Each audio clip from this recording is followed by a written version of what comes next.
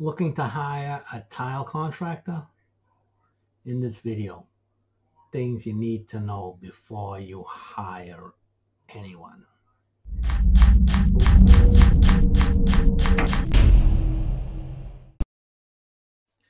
Okay, so you're thinking about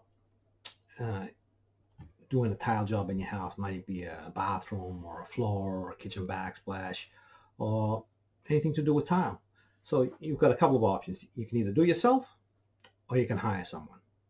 If you do it yourself, you want to make sure that you do as much research as possible to be certain that you know what you're doing and how to do it, what materials to buy, and how to use them. This video is actually dedicated to the people that are thinking about hiring a tile contractor to do their work. So I was thinking about this, and how can you know what to look for when you are going to hire a tile contractor? This video is about what you should look for when you hire a tile contractor, how to tell whether the tile contractor knows what he's doing or he doesn't know what he's doing. And it could relate to other kinds of contractors you might hire as well.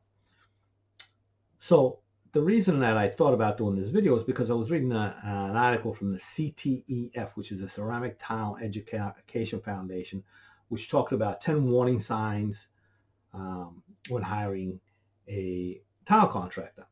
But I am going to link to the article in the description below so that you can read it for yourself if you want. But I wanted to hit on some points that I thought were very important and possibly add a couple more of my own. So I'm going to read a little bit from this article here, and then I'm going to go through not all, but most of the points that are on here. Might even do them all.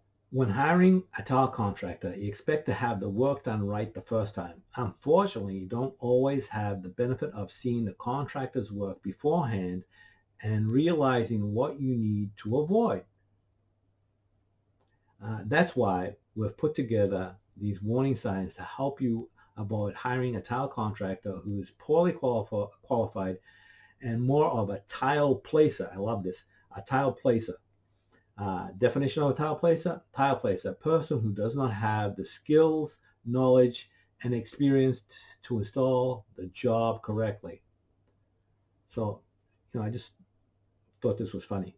So if you hire someone that really doesn't have the experience, they're not a tile installer, they're a tile placer. In other words, they get a piece of tile, they put it down, and that's it, that's installed.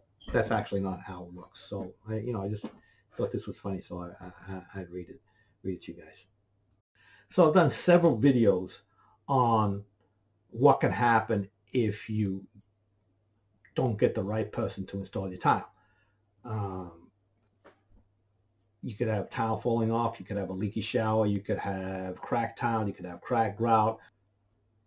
So, and believe it or not, I get a lot of emails and a lot of questions, and I hear about many, many failures.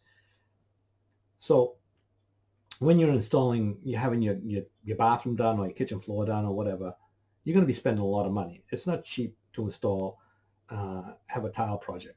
If it's just a little bathroom floor, it's not going to be a lot of money. But if you're doing your whole kitchen floor, you're renovating a master bathroom, and you have an idea in your head how it's supposed to look, and you want to get it to look that way, but most importantly of all, you don't want it to fail. You don't want to spend all that money and then find out a year down the road, 6 months, 5 years, it's going to fall apart, it's going to leak, and you're going to have problems.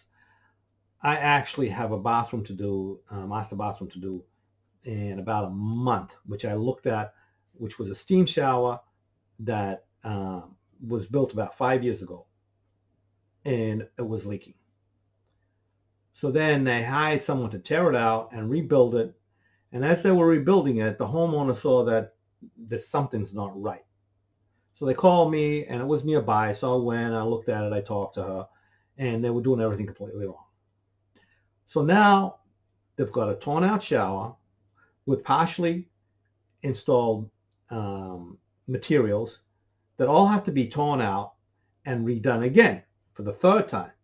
And they've been living with this bathroom like this for months, And because I am so busy, I looked at it back in, I think it was October, and I'm not going to be able to get to it till December.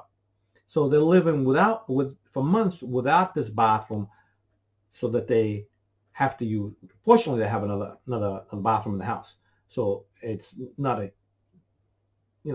it's not the end of the world, but they can't use the master bathroom, and they already paid once to have it done 5 years ago, and now they tried to get it done again, and they're back in the same boat, and they contacted me, and I'm going to do it for them, but they have to wait for me to have the time to do it.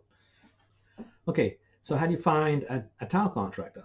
Well, number one, a lot of times you ask around, you ask your friends, and you ask if they know someone that they would recommend as a tile contractor, and then they say, yeah, we had this work done, it looks great, etc., and they give you the number. Now, this may or may not work out. So many times I've heard of people that have had tile done by someone that's been recommended, and they do the job, and it's not good. One of the reasons for that is sometimes the person recommending the tile contractor might look at the bathroom or the floor or whatever, and it looks like it's great, it's beautiful. But they're looking at it from an eye of a homeowner. They're not looking at it from an eye of from a tile contractor or someone that actually knows what to look for. So it might look great to them, but there might be problems with it. And then a lot of times on the surface it looks beautiful and it's perfect, but what's underneath is a problem. So even if you get someone that's recommended, a friend recommends someone, you still want to check out that person. Another way you might find a tile contractor, you might do a Google search for someone in your area, and you might come up with a name, but you have no idea if he's any good or if they know what they're doing. Okay, so you got a name and you got a number. What do you do with the name and number? First of all, you want to verify that that name and number, as it said in the in this article, verify the installer's contact information. And like I said, I'll put a link to it in the description. So you want to verify the person is actually in business. So if they have a phone number and a name, if you've got a phone number and a name, you want to be able to see if there's an address associated with that, and you want to verify that with Google. So you got the name, you got the address. Now you want to check to make sure that you can verify it in Google.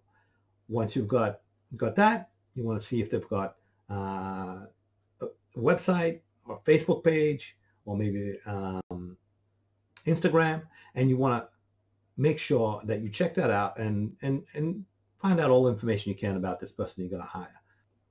So number 2 on the list is payment. Are they asking for cash? And are they asking for cash before they start the job? You want to get, for someone that you don't know, and even for someone that you do know, you want to make sure you get a contract, have everything in writing, so that you know exactly what's going to happen, when it's going to happen, and how it's going to happen. And if for some reason something goes wrong, your contract is what's going to help you resolve that problem. Make sure that the contract is signed and dated. A lot of times I get jobs via email. A lot of people send me emails, etc., and then I'll go look at the job. I'll send them an estimate and have a written contract, and then they agree to that. Another thing that I find very helpful is the email chain. If you've got like an email chain, I always keep that, so that is associated with the job that I have. So have a written contract, and then make sure that you know, if you go on by email or text message or whatever, that you keep records of all that, so that if there's ever a problem, you're gonna have all your contact and all the discussions and everything that you had available to be able to refer back to it. So if you're looking for a contract, a lot of times you'll get 2 or 3 prices, and most of the time they're going to be in the same ballpark. If you're getting the same caliber of tile installer, most of the time they're going to be more or less the same. But if you find a price that's way too low or much lower than the other ones, or you get an estimate and you're only getting one estimate and the price is like fantastic, it's low, that's not a good sign. Quality installations takes time, takes expertise, takes quality materials, and an understanding of how to install those materials. If you're getting a specialized system, then you want to be sure that that person knows how to install that system. Like myself, I have been to many trainings for Schluter, Mapei, Laddercrete, Weedy, Ardex. I go to as many trainings as I can. So I actually understand how to do all this stuff. And I've actually attended training so that if there's something that I don't know, they'll show me. If the price is too low, probably that person doesn't know what he's getting into, and probably doesn't have a lot of experience installing tile. You want to have someone that's been installing tile at least for a couple of years. This is actually mentioned in this article as well. Well, not all of what I just said, but most of it. So if the price is too low, too good to be true, it probably isn't. So you want to make sure that you want to have the price of the installation be adequate and sufficient so that the installer can do the job properly and not skip any steps and cut any corners. Because if they're not getting enough money to do the installation properly, they're going to cut corners somewhere because they want to make money. People are in business to make money. They're not in business to give away their time and their experience. Another thing is that you want to make sure that they do this full time, that they're not like just doing this on the side. It's not some handyman or some guy that's got a full-time job and then on the weekends he does a tile installation to make extra money. It's extra money for him, but it could be also extra money for you because you have to do it again. So be sure that the person that's doing the job has the experience, knows what they're doing, and is trained in the materials that he's using, or has at least has experience with them that they can install it properly. So number 4. So number 4, check references. Now this is not a foolproof method because a lot of times, you ask for references and they might give you an uncle, an aunt, a brother or a sister, a friend or whatever, but you want to check them anyway. Or if they don't want to give you references, then that's a big warning sign, because either they don't want to give you the name of people they've done work for because they're not going to, because if you call those people, maybe they're not happy with the work, so they don't want you hearing about bad work that they did. And then if a tile contractor has been doing great work, they're going to be happy to give you the name of people they've done work with, because the people that they've done the work for and they're happy are going to be happy also to tell you how great the experience was and how wonderful the installation was and how happy they are about it. So if you give them, if you ask for references and they don't want to give them, that's not a good sign. People that do great work are going to be happy to give you references, and the references that they give you from past work, the people that you're going to call up are going to be happy to tell you about their experience and how wonderful or great or the installer was and how well they did. So references is important, but you also have to be cautious to make sure that the references that they're giving you aren't, just people that they know, that they've giving out so that you can call them and they know that they're going to give you a great reference because it's an uncle or an aunt or whatever. So you want to make sure. So you want to get the references, but you want to be careful also when you check them. Another thing is if they do give you references, make sure that you can reach them. Don't just get the reference and sell it. They gave me 3 references or 4 references or 2 references, and they just not check them out. So if they give you references and you can't reach them, then they probably don't exist. Another one here, number 5 on here, is do you feel like you're speaking to a wall? So if you're asking a tile contractor some questions on how they're going to do it, and what's involved, how long it's going to take, what materials they're using, the system they're using, the tile contractor should be happy to answer all your questions. If they understand the products they're using and they're going to do it the way it's supposed to be done, they're going to answer all your questions. You shouldn't feel like you've got vague answers which really don't answer the questions you ask. They should be specific, and they should be accurate, and they should be to the point.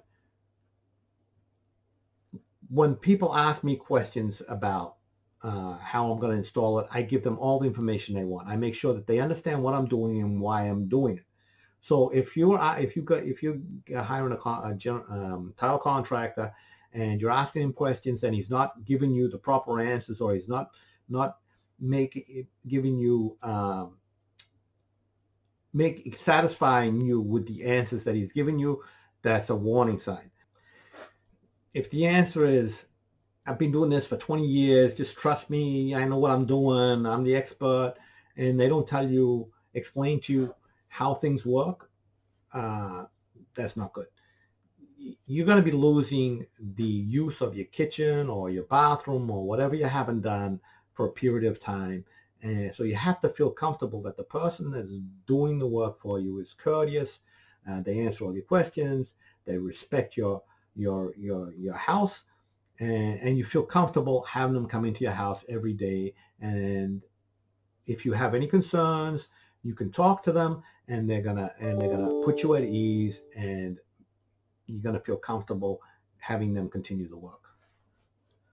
So another thing is it impossible to reach a tile contractor? So I get a million calls, and I actually have to ignore a lot of calls because there's just too many of them. But once I start a job, I make myself available to that person that I'm doing the job for. If they have any questions, or have any concerns, or if they need me for whatever reason, they can reach me on my cell number, they can email me, they can text me, they can do whatever, however they can to reach me, and I always get back to them. Sometimes you can't get back the instant they call because it's just not possible, but you always want to be sure that that person that you're having do the work for you will return your calls or answer you or get back to you within a timely fashion. If you call a tile contractor and he doesn't get back to you for days on end, or he never gets back to you, that's not a good sign. You want to feel comfortable. You want to feel that that tile contractor is working for you and he's trying to do the best possible job for you, and that he respects your questions or your concerns, and that he can put you at ease whenever you have a problem. Most of the times when I'm doing work, people will ask me a ton of questions, and I'm happy to answer them. And like I said, if they have a question or they need something or they see something, they can call me anytime, and I will answer their questions and make sure that they're happy with the answer. Communication is key, and the ability to communicate with your contractor, with your tile contractor when needed, is very important. Another point here is, are your tile project requirements being ignored? So in other words, when you hire a tile contractor, you have a vision of how your bathroom's going to look, or your kitchen floor, or your backsplash, or whatever. Is the tile contractor moving in the direction that's taking you to realizing that vision? Is he ignoring what you want and just doing it his own way? Of course, sometimes, people ask for stuff that just can't be done for whatever reason. But, the tile contractor should talk with you and explain to you, how best to achieve what you want in a realistic way. So you have to be comfortable that what you're envisioning is actually going to ultimately be completed, and it's going to be finished the way you want it. So you want to be sure that the tile contractor understands what you want, and you can discuss it and figure out a way to get where you want to be with your tile installation in a proper fashion, in a way that follows proper methods and standards, and you have a tile installation that you're going to love and is going to last as long as you want it to, and isn't going to fail prematurely. If you talk to your contractor and you say you need this and that and the other, and they're just ignoring what you're saying and just going ahead, not a good thing. Okay, so another point here is, why can't you see examples of previous tile installation projects? So for me, I have a YouTube channel. I have over 760 videos. I'm always posting videos on Instagram, on Facebook, on wherever. You can actually see me install tile projects every step of the way, and you can see how I do it and the finished product. So I am a big proponent of this, of showing your work so that other people can see it. Not every tile contractor has a YouTube channel, but they should have a portfolio of some kind. So if you ask to see other work, they should be able to show you some pictures. If they don't have pictures, they should have a website, or they can show you on the website, Facebook page. They should have a way to show you their other work. A lot of times, not a lot of times, but sometimes people that I'm going to be doing work for, they want to see my actual installation. And if I'm on a job where I'm installing something in the middle of it or whatever, I'll invite them over so that they come look at the job while I'm doing it and see how it's coming along. And so, you make them completely comfortable that you know what you're doing and the work is going to come out great. But you have to also be aware, because a picture is easy to fake. In other words, there are a lot of unscrupulous people in the world, and some of these tile contractors will get other people's photos, and they'll get other people's work, and they'll push it off as their own. So you want to be careful, and you want to be able to verify that the work is their own and not someone else's, that they're just showing you so that they can get the job. That's where references come into play as well, because they show you a picture, they show you whatever, right? And then if you have a reference, you can verify that is actually their work. So another one, number 9 here, is online reviews. So if the contractor that you're thinking about hiring has a lot of bad online reviews, like consistently bad, that's a big red flag. So, if someone's got like one bad review, it doesn't necessarily always mean that the tile contractor is bad. There are bad customers as well as bad installers. So, you got to be logical about what you're reading. But if they're consistently bad, like every review is bad, you might want to look somewhere else. So the last thing is, how much experience do they have? You don't want someone that's just getting started. That's not a good idea. You don't want someone that's, just figuring it out and learning on your installation using your money. You want to get someone that has experience. Myself, I have 35 years experience. But in and of itself, 35 years is not sufficient. Now, you might get the guys that says, I've been doing it 20 years, 30 years. but has never taken a training course, has never gone anywhere. They're just doing it the way they were taught 30 years ago, and that's what they know. I'm a member of the NTCA, so I have resources to find information, and I have technical support when I need it. And if you hire someone that's a member of the NTCA, you're probably getting someone that cares about their craft. Another thing you can do is get someone that's a CTI, Certified Tile Installer. I'll link to those websites as well in the description. I'm going to link to the CTF. I'm going to link to this article. I'm going to link to the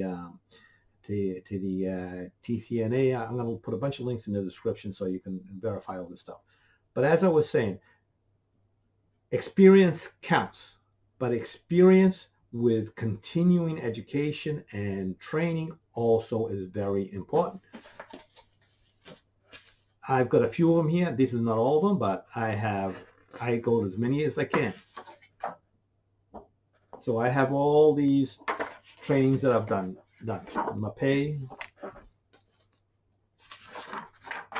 Laminam,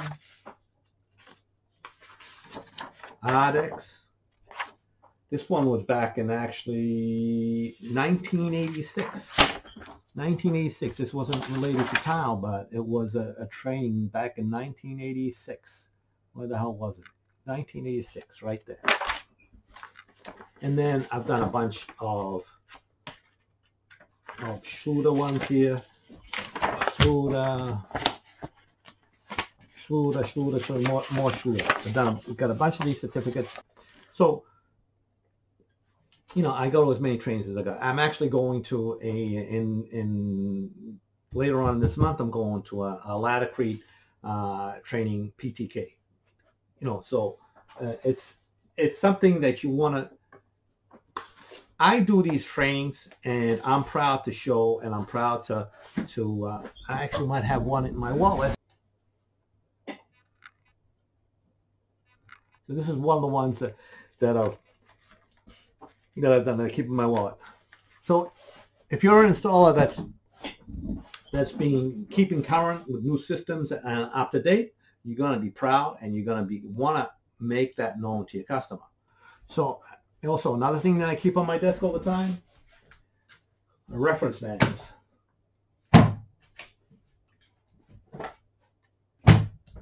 That's just a catalog. And see, so when I need to know something and look up something, I have them at hand. I actually have copies of this in my truck just in case I need them. It's not often that I need them, but it's good to have when you do. And if you have a discussion, sometimes I'll have a discussion with a GC. Little story. There's a GC I do a lot of work for, and a great guy, and he's always particular about getting everything done right. So he always liked to leave the baseboard on, and I was always arguing with him that you should take the baseboard off and then install it afterwards. And he was like, I don't like the look. Well, I'm like, well, if you don't like the look, then I'm going to have to leave a soft joint all around the perimeter to allow for expansion and contraction. And so he says, I don't believe you. It doesn't need expansion and contraction. Show me where it's written.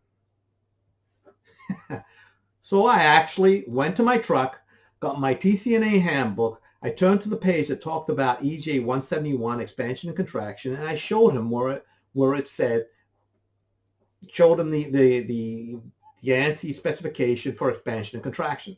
Since that day that I showed him about that it's actually written, and he asked to see it written, he actually now always takes the baseboard off. Well, not takes it off. Well, he'll take it off if it's on, but if it's remodel, he'll let me tile, and then we'll put it on. Sometimes it's like some areas where you can't do that for whatever reason, but 99% of the time it's off now. I don't have to fight about that anymore. And then expansion joints in the field. Got that resolved too. So having the information is getting someone that has the information, and then you ask for it, he should be able to show it to you. Okay, so I hope you found this useful. Just a few points on what to look for and how to tell if a tile contractor is any good and if you're going to get a good job. Just in case you have never seen my videos before, my name is Sal de Blasi. I'm a tile contractor in the Boston areas, and as I've said earlier in the video, I've been doing this for 35 years. I have a YouTube channel. It has over 760 videos on how to install tile. That's all tile related, well, mostly tile related. If you need to know how to do something on with tile, more than likely I have that in a video somewhere on my channel. So leave your comments in the comment section below. If you can support me on Patreon, that'd be great. I'll leave a ton of links in the description. In the description, I'll leave some links in the description to the CTF, NTCA, TCNA, a bunch more. And one most important thing to do is subscribe. Don't forget to subscribe. And thanks for watching.